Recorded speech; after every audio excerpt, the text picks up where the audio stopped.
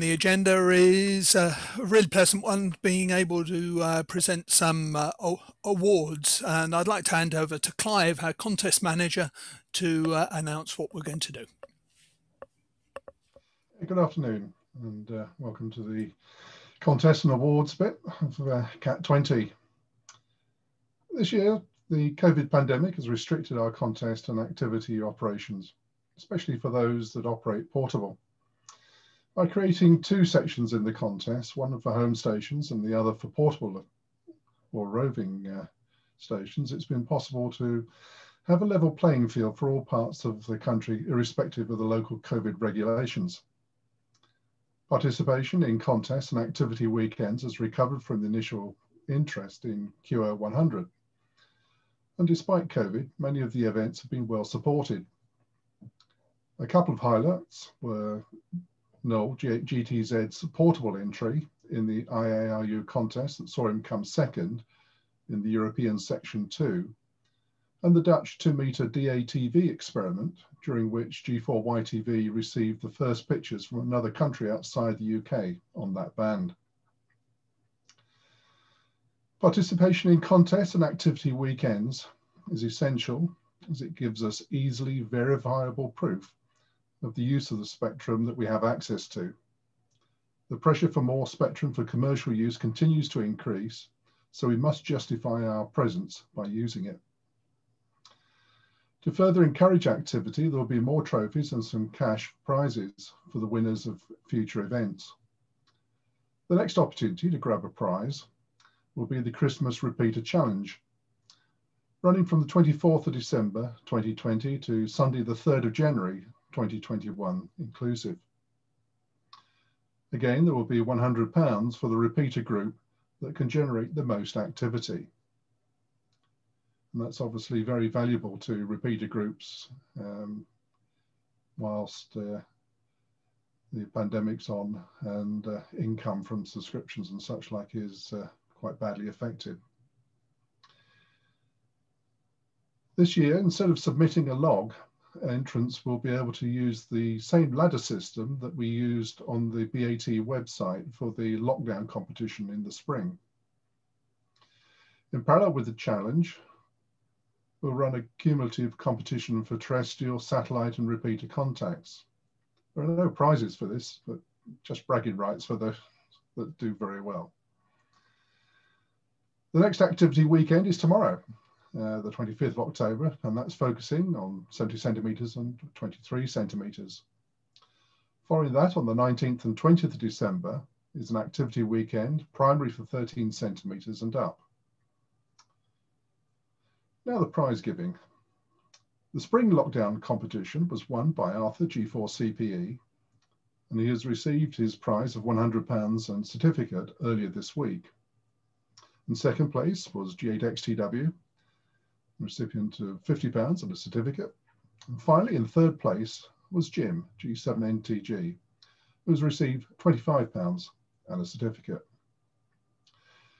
Moving on to more recent competitions, the trophy for the winner of the August 2020 2-metre and 70 centimetre contest, and the winner's trophy for the September 2020 6-metre and 4-metre contest, both go to Dave Robinson, G4FRE stroke portable. And now over to Dave, who's going to do the presentation. Okay, always a pleasant task is to present the prizes. Dave, G4FRE, won 2 of these contests and gets the marvellous, I feel like doing it's like the pointless trophy, the glass BATC trophy. And by the magic of Zoom, I will now present this trophy to Dave. Congratulations on winning both contests, Dave.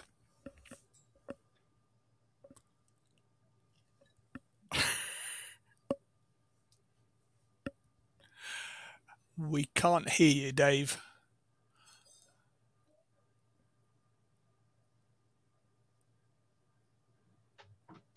Ah, that might be better. Nope.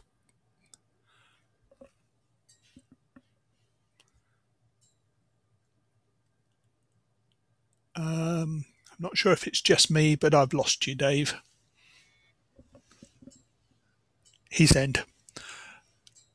Anyway, Dave's got the trophy. Well done. And I believe Dave has to rush off to do another HF contest this afternoon.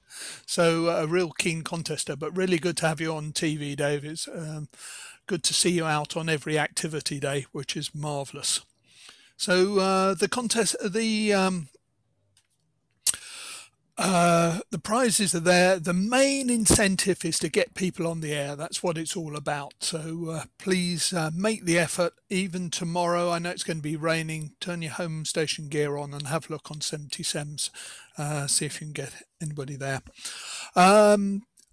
I'd like to thank Clive for running the contest during the year, and also to Phil, who's written the Phil M0DNY, who wrote the software for the ladder. It makes things a lot easier. I know that spreadsheet isn't the easiest thing in the world. Okay, the final presentation I have to do is the Grant Dixon Trophy, the Grant Dixon Award. This is awarded for the person who contributes most to CQTV or amateur TV during the 2-year period between BGMs. Now, we're not actually doing a BGM this year because we don't need to do one till next year, and we would like to do one in person. But we decided it was appropriate to give the award anyway. And this year, I'm really pleased to say that the Grant Dixon Award goes to Heather Lomond for her work on writing the Longmin software for Linux DATV receiver. None of our recent receive developments that would have been possible without her. That is the receiver in the ports down or the receiver in the ride.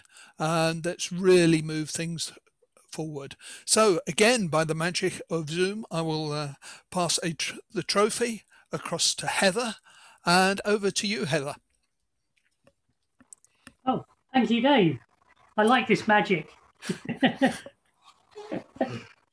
Oh, it's really appreciated. It's absolutely fabulous. Very unexpected, and I'm just glad that we've managed to get something good working on the receiver. And I was particularly pleased to see the ride appear. The whole point about open source software is that it gets used, and that's what it was about.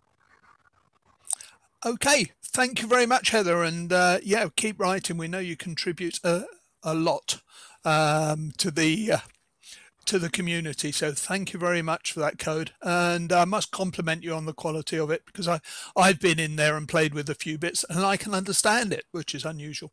So that's really good. Okay, right. We will now take a short break, and then we will come back at 12:25 for the discussion on Portsdown. Now, what we're going to do there is we're going to unmute everybody, or allow everybody to unmute themselves, and we can then go into a question and answer discussion on the Portsdown for 25 minutes. But anyway, we'll resume at 12:25, so time to recharge your glasses. Thank you very much. Yes, lunch or something.